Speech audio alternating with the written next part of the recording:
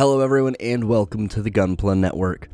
I'm the Spicer and today's review of the full mechanics Raider Gundam comes to you courtesy of those fine folks over at Canadian Gundam.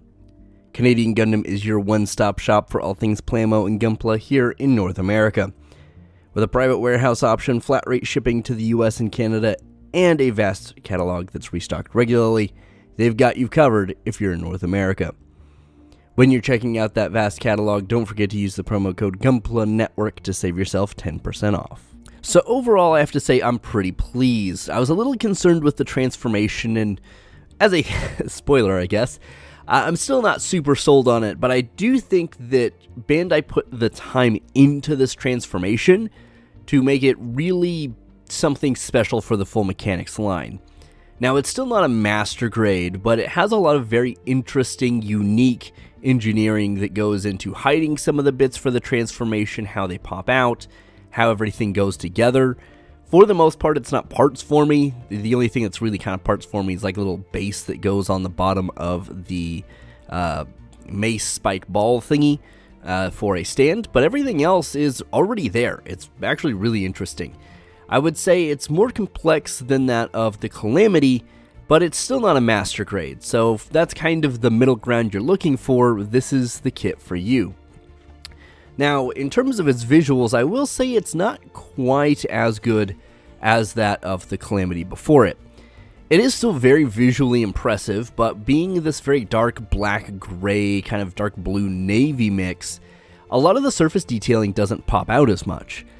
So your panel lining is not going to really go as far. Kind of helps in some areas, but generally speaking, you're not going to use it a lot. And for here, I've not actually panel lined anything but the V-fin in the shoulders. Everything else is just as it is out of the box. Now you do get some decal stickers that will help kind of break that up.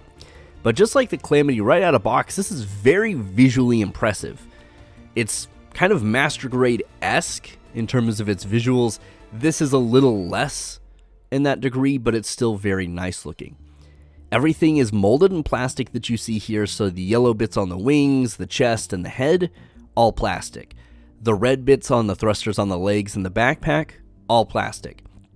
I do wish the little extended thruster parts that come out of that were a different color other than that dark navy. Maybe a lighter gray or something, but it's fine. A little bit of paint goes a long way with stuff like that, but that's kind of the one visual thing I'm like, that could have been better. You do have the claws that go just behind the back, in between the back and the wings. Those look really good. They're molded in a nice kind of bluish gray. It's very good looking. You have kind of the more standard gray for the base of the claws and some of the internal bits. You have a good variety of color as well. The dark navy plays off the black and the gray very well. The red and the yellow are very striking for accent colors. And it all really ties together. Nothing feels out of place on this kit, particularly at least for me. Now, in terms of the top portion, the head, well, being one of the goofier heads in Gundam, is actually really nice looking. It's very intimidating. You've got the beam cannon that comes out of the mouth, and as long as you don't panel line the lines in the mouth, it actually doesn't look that bad. I think that's probably where it maybe looks a little too busy for people if you do that. But overall, the head sculpt is very nice. It's very aggressive. The V-fin is really good. The cannon, the eyes, which I will point out here, I did not use the foil sticker on these eyes. This is just the plastic you get, and it looks really good. It's molded in a nice clear plastic, but it's a nice vibrant green. Now, the light doesn't shine off it nearly as much as the foils, and you do get foils for it. But I wanted to see what these would look like against everything else, and I'm actually very surprised. I'm very pleased, and I hope that this type of stuff starts happening pretty much universally on every other kit, whether it's high grade, real grade, master grade. I love this idea, and the fewer stickers I have to put on and mess up, the better. Now, as we kind of move down, the torso is fine. You do get some of that panel lining opportunity on the red, and if you want on kind of the neck portion of that lighter gray. But that's kind of it. Everything's molded in plastic. Everything looks nice. The vents are nice and sharp, but really outside of that, there's nothing as spectacular as we saw on the Calamity. Now you do get a better look at those claws and the inner vents there on the shoulders. Those look really good. I'm very impressed with those. They're very subtle details that you're really not going to see from most poses, but you do get to see them from time to time, and that's very nice, right? It's not nearly as, intricate as something like the inner frame of a Master Grade having all this nice surface detailing that gets covered up and you never see it. It does show itself in certain poses, and, it's nice to be able to do that without taking parts off. Now, as we move down to the legs, you do get a little bit of kind of the more boring part of this kit, save for those thrusters. The thrusters are great. I'm glad that they actually posed them here in red, or actually molded them in red. Like I said, I do wish that dark navy was a different color, or maybe the thruster portion that sticks out is a different color red, or a different color from the red or the navy. But once again, a little bit of paint goes a long way with something like that if you really want to. It looks fine, it's passable, it's just something I feel like those get a little bit more lost in the grand scheme of things, and they would make really nice accents otherwise. But outside of that, the legs are fine. Visually speaking, there's nothing really too crazy to talk about with those. Now, as we kind of go on to some of the accessories / rest of the body, you get to see the claws here, and these are probably one of the coolest things on this kit that are almost entirely useless. I just love that they're there behind the back, in between, the shoulders and the wings. They're very menacing looking, they're great. I do wish they had a little bit more posability to them, but they're very nicely detailed, they move pretty reasonable, and they just add a nice extra splash of color between all of the dark black and the navy and the gray, and the red highlights on the wings. It's just a nice little extra detail in there. They have two different modes. You've got the kind of folded up behind the wing mode, as these are tied into the shoulder or the skirt armor. And then you have the other one that is kind of outstretched for its bird mode. Both look good. Both are serviceable enough. And yeah, this is one of those things that it's a very minor thing for this kit, but it's just enough of this type of stuff happens that this kit actually turns out to be very interesting visually and has some kind of cool posability options. Now, as we move on to the backpack, this is probably like the least exciting but still very serviceable and nice backpacks I've seen. It, has a bunch of red. That's cool. It's more of a kind of fighter looking thing on its own. It's not the striker packs or the wizard packs of the Ale Strike and the Force Impulse Gundam, but it is unique in its own way. You don't really get as much posability and stuff out with it. It's not going to be nearly as dynamic, but it serves what it needs to. It looks good in its bird mode. It looks good in just a regular backpack. You can move the wings out. They're on a fairly basic double hinge system type setup. But this is these are the two modes you get for the most part. You get it all closed up or fully extended.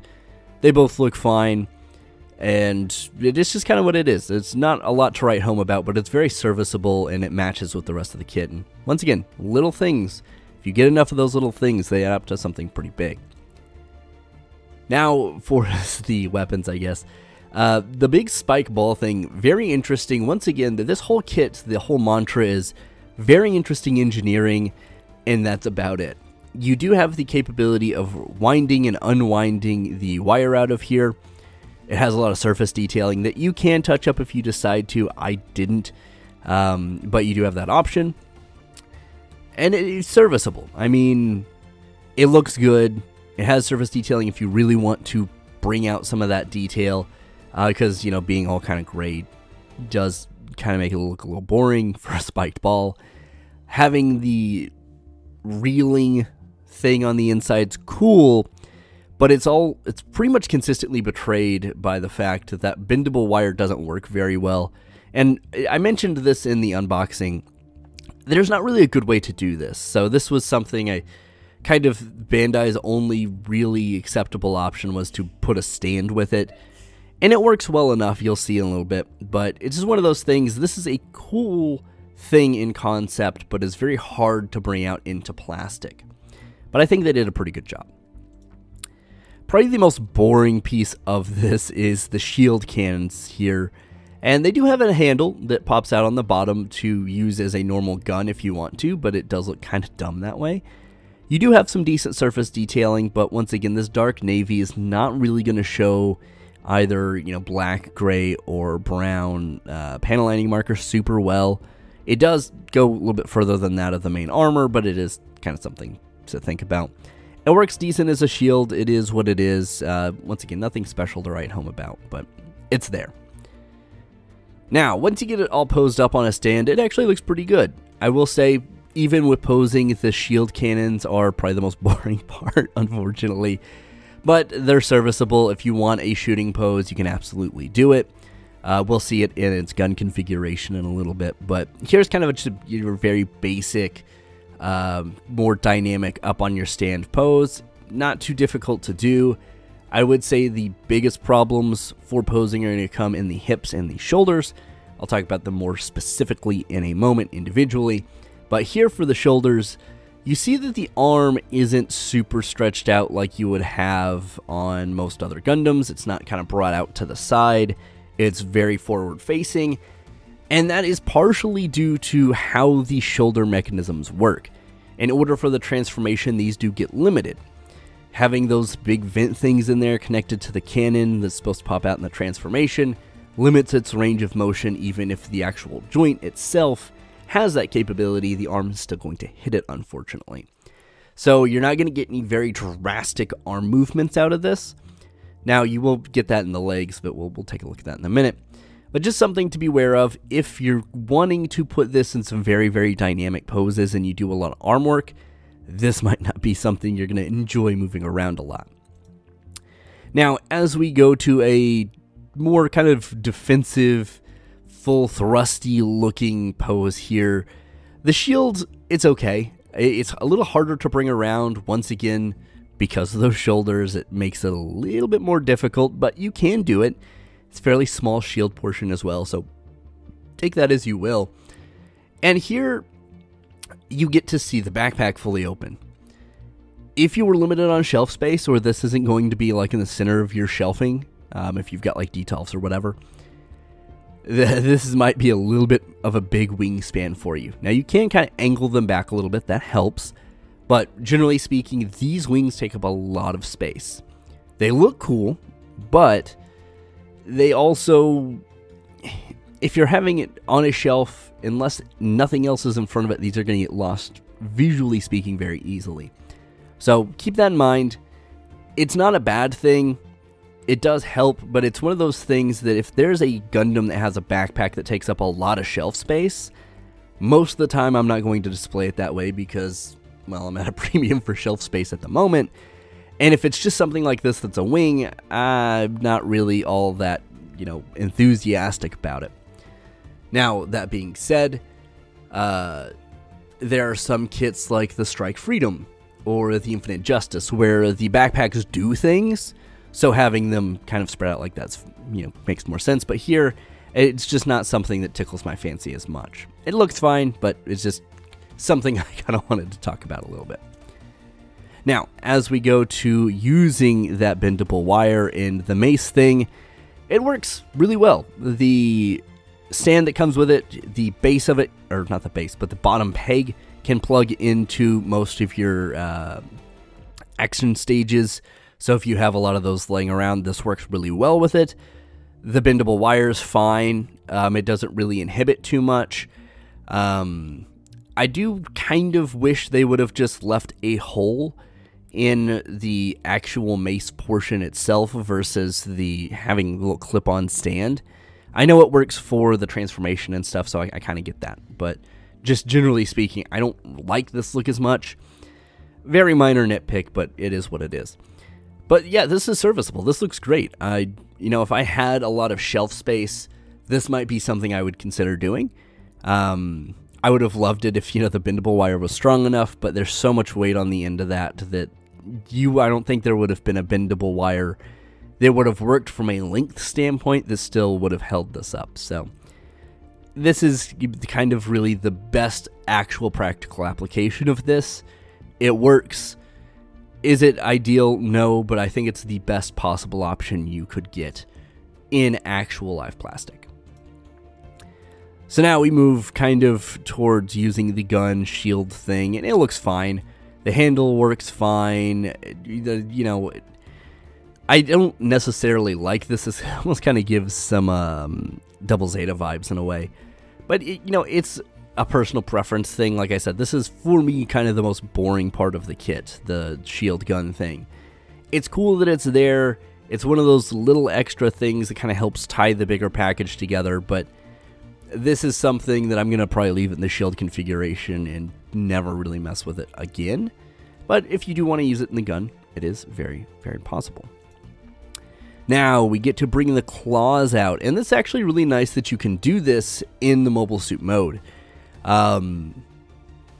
It's mostly for the bird mode, I'm not going to lie. Here it's a little awkward to do, but you can do it, and it looks pretty intimidating.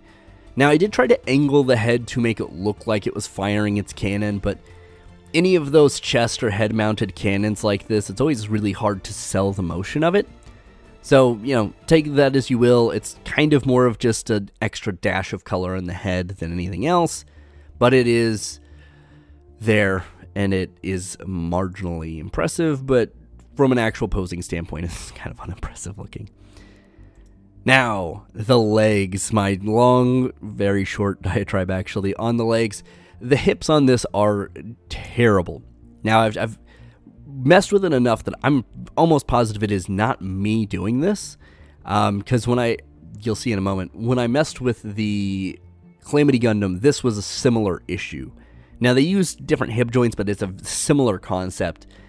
But something with this full mechanics line that unless they really make the waist joint, the hips, a little bit more substantial, having all that extra weight makes it significantly weaker. So you can do stuff like this, but know that if you've got glass surfaces for your shelves, if you've got detolfs, if you've got a slick surface, this is going to have some trouble standing. The weight is really going to push the hips down, which is going to push the legs out. Now, if you've got a nice surface texture or it's going to be on a stand, that's not really something to concern yourself with. But keep in mind, these still have leg issues. And that's probably the biggest posing issue outside of the shoulders. That's kind of the most consistent one I had. I could work around the shoulders, but this was actually a problem that wasn't over-engineered. It was just kind of left as is, unfortunately. Now the bird mode, it's there. It's cool that it does it, and a lot of the engineering neatness that comes out of this is for this specifically. But it's one of those things that there's not a design out there that's going to sell me on a bird mode over a mobile suit mode. It's cool that it does it. It looks good. A lot of the cool engineering is there, but this is not something I'm going to pose this way. If you want to, I totally understand, because this is one of the better versions of it. But generally speaking, this is not something I really will ever pose up this way again. I will probably never do the transformation again, but once again, that's a personal preference. So you're probably thinking, okay, well, you can put it in the bird mode, but can you put the Calamity on it like the promotional pictures? And you can, and you could do it with a single stand. Yes, a lot of the promotional images show 2 stands, but I was able to pull it off with one, which is great because I only had one and had space for one, so good for me. You do have some little clips that go on the back of the wings for the Calamity's feet to clip into, but you will still need to have it on a stand. There's just too much weight there otherwise, and it works. If you want it on your shelf like this, I don't blame you. It's actually kind of cool looking. I do think that side by side they look better standing together, but this is possible and it's fairly easy to do. I'm not going to say it is easy, but, you know, a little bit of time, a couple of minutes, and you can probably get this done pretty quick. This is probably one of the easier things I had to do this video, surprisingly. But yeah, you can absolutely do it. One stand holds enough of the weight. Now, as you can see there, I've kind of had to mess with it a little bit, but you can get it to work, and it's fairly stable, so that's cool. Now, with the actual comparisons here, we have the Calamity, and once again, Calamity is going to be more visually interesting, but if you're more of an engineering guy, you like more of the kind of internal building process, you're probably going to like the Raider a little bit more. Both are very serviceable, both look good next to each other. I would say if you like one, it's worth picking up the other, but kind of a personal preference. I like both of them quite a bit. I think they bring different things to the table. They both have different strengths, but overall they're both very solid and very stable. Now, of course, we can't have a full mechanics Gundam SEED thing without comparing it to the Freedom 2.0. And as you can see, it still holds up, even with some of the lesser visual appeal that you have by comparison to the Freedom or the Calamity. It still holds up pretty well. If you have them either kind of fighting on your shelf or just standing next to each other, they do look good. And this is kind of a nice contrast to the Freedom. You know, all the white parts on the Freedom are pretty much black or dark gray here. You do have the red accent against the blue, so they are a nice contrast on your shelf if you've got them fairly close together. Overall, I do think that both are really nice. So, to wrap up my 20-minute dialogue here, I do thank you for sticking through to this. Is this a must-buy? Honestly, yeah, 100%. This is something that it still has enough of the visual kind of full mechanics, kind of master grade light vibe that it still has that benefit that you get kind of from the Calamity. It's not as drastic, but it's there. But you have more interesting engineering. So if you're more of a build person, this is going to be unique. This is not something you've built before. Yeah, you'll have like the elbows, the knees, kind of the leg portions to an extent that are similar, but it is different. The shoulders are different. The way the knee mechanism works is different. The front of the leg is different. The backpack is different. The claws are different. There's enough here to spice it up.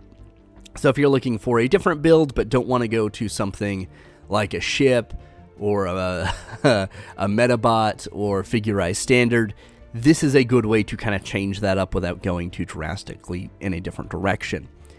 If you like visuals, like I said, still good enough, still a must-buy.